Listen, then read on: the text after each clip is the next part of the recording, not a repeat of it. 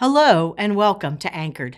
As part of our sermon series on generosity, we're exploring 1 Timothy 6, 17 through 19 today. We're focusing on how living in light of eternity actually leads to generosity. I asked Google this question: how many years are there in an eternity? And Google told me, it's forever. It never ends. It always is, always was, and always will be.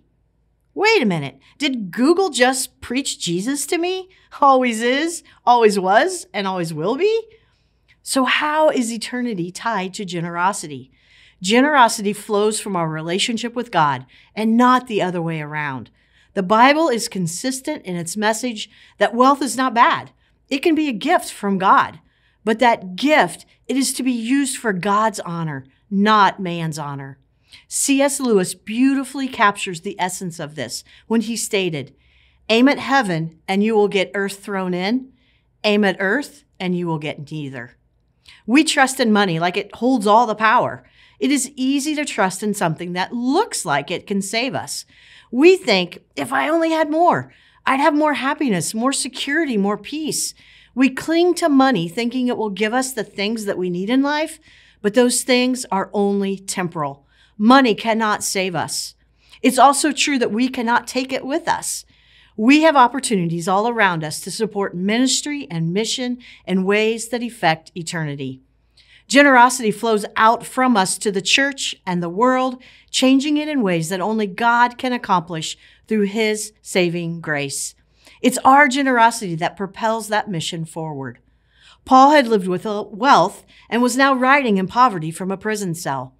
Paul wanted to make sure that young Timothy knew and taught about what the church should look like in action and belief when it comes to generosity. Listen to how Paul puts it in the Message translation. Tell those rich and this world's wealth to quit being so full of themselves and so obsessed with money, which is here today and gone tomorrow. Tell them to go after God, who piles on all the riches we could ever manage, to do good, to be rich in helping others, to be extravagantly generous. If they do that, they'll build a treasury that will last, gaining life that is truly life.